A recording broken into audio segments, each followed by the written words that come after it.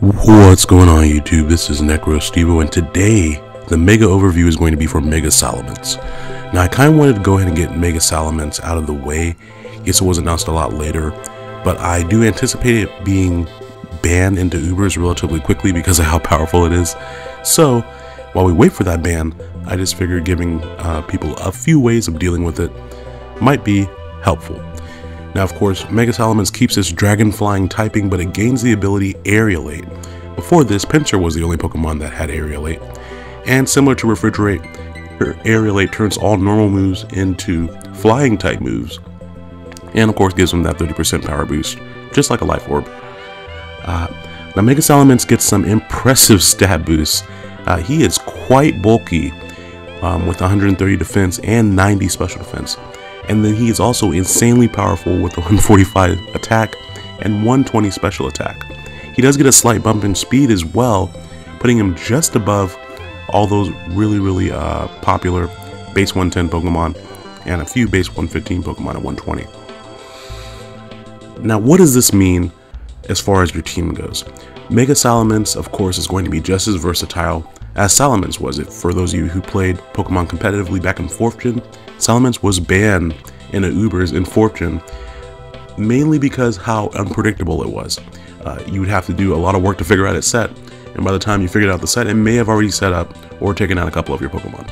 And so we're going to run into those same issues with Mega Salamence. I do think that the most popular set is probably going to be a Dragon Dance Sweeper. It'll probably run a normal type attack to get boosted by the Aerialate, maybe Return, Double Edge, something like that, and then maybe just a coverage move like Earthquake or Fire Blast, and then Substitute or something like that. Those are going to be probably the most popular things that you see. Salamence is able to force switches very easily, and being able to Mega Up and Dragon Dance on the switch can spell good game for most matches depending on what you have left.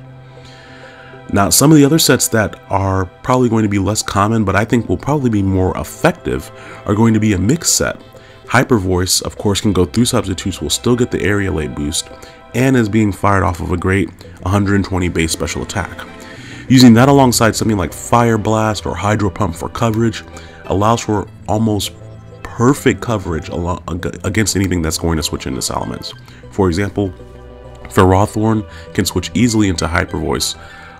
Well, not easily. It can probably be 3-hit KO'd by Hyper Voice if it's a special defensive set. But it also has to contend with Fire Blast. Something like Chansey or, to a lesser extent, Rhyperior can deal with Rhyperior can deal with Hyper Voice, but it can't deal with Hydro Pump. And then Blissey, of course, can deal with the special type moves like Fire Blast, but it is 3-hit KO'd by Hyper Voice. So we run into figuring out what the proper way to counter it is. Of course, it is also good to be prudent that Facade and Double Edge might be used. Double Edge, of course, has that nasty recoil effect, but when you're using a move that powerful, some things that would be 2 or 3 hit KOs, such as from Return, for example, turn into 2-hit KOs. That is a very big deal, because now it doesn't matter that it's taking all the recoil damage. It just took out one of your Pokemon, and now it can roost the HP back or get a Wish Pass. Facade, of course, Priority Burn is still very popular, and Facade allows it to bypass that burn, although I do think that something like Substitute will be used more so than Facade, because why take the residual burn damage when you can just outright dodge the burn. And finally, a set that I think will be popular, of course, is going to be a bulkier Salamence set, utilizing Roost to get back the HP while building up a lot of boost over time. I just think we're going to see that because regular Salamence gets Intimidate, allowing it to have opportunities to switch in. And then, of course, it gets such a gigantic defensive boost, it's not going to want to switch into Stealth Rocks a lot. So better to stay in and be able to take hits and set up than to switch in and out a lot. Now, of course, the most prevalent counter to Mega Salamence is Ice Shard. Mamoswine and Weavile are probably going to get very popular as we move into the Oros metagame, which is why something that has a strong fighting type moves for priority, such as Infernape, or to a lesser extent Lucario with Vacuum Wave, is going to be a good partner for Mega Salamence. Now, if the Salamence is just a regular physical offensive set with only contact moves, then something like Rocky Helmet for Rawthorn is going to be a fantastic switch in, because it'll take so much damage just because it touches you. Kind of the same mentality that we used to counter Mega Kangaskhan early on. Of course, some physical walls that are notable to mention are going to be Chansey and Clefable. I really like Clefable here because not only is it immune to the unlikely Dragon-type move, if it's trying to use Draco Meteor or something like that, that might be more popular, but also Clefable can have access to Unaware, which means that the boost that it accrues will not matter. And of course, Chansey gets access to a nice counter attack, and it is so bulky that I think it can survive a +2 double edge, depending on your investment. But of course, Chansey's physical defense is so low that it's neither here nor there whether you want to really throw it in there in that opportunity.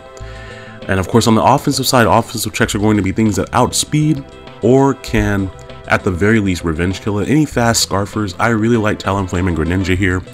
Talonflame is my go-to counter for so many of these Mega Pokemon that it is powerful because it will just outspeed them with the Gale Wings boosted Brave Bird that allows Brave Bird to have priority. Greninja gets a special mention here because it is still faster than Mega Salamence without any boost. Greninja has base 123 speed, I believe, and it can use Ice Beam to take out just about any Mega Salamence set. Now, it is important to mention that Scarf Greninja is becoming more popular, so that even if your Salamence does get a boost, it will still be slower than a Scarf Greninja. So good to keep those things in mind. Kind of in the same, to a lesser extent, Noivern has that checking role if you can Scarf it afterwards. It does not one-hit KO with Dragon Pulse. I think Draco Meteor has a chance to one-hit KO, but it won't one-hit KO the bulk of your set. So good to keep that in mind there. And it's going to be easier to get Mega Salamence onto the field using moves that maintain some momentum for you. So some Volturn assistance there, Rotom Wash, Landorus, or Greninja can also learn U-turn. If you're worried about those burns, using a Cleric is recommended, especially if you're using Chansey. Might as well throw Heal Bell on there to give Salamence a few more opportunities to switch in. So if you're looking at other move tutor opportunities there, I've already mentioned Hyper Voice. Aqua Tail if you need a physical water type move, of course he does. He can be bred Hydro Pump right now, so that'll probably carry over. And if you're really worried about fairies, it does get Iron Tail and also Zen Headbutt for poison types, which are more popular. But I don't like either of those options just because of their accuracy, so it may be better to put those options on other members of your team who can afford to miss, because Salamence can't really afford to miss, because if he misses, it's probably against something that can take him out. So let me know what you guys think about Mega Salamence, and how quickly do you all think that he will be banned? I foresee him being banned within a month, give or take 3 weeks of the Oris metagame starting to shape up. But in the meantime, we will have to contend with him. So here, I hope that this video was a little bit useful and giving you a few ways to work around him. Now, I will talk to you all later, and hope you have a great day. Bye-bye, guys.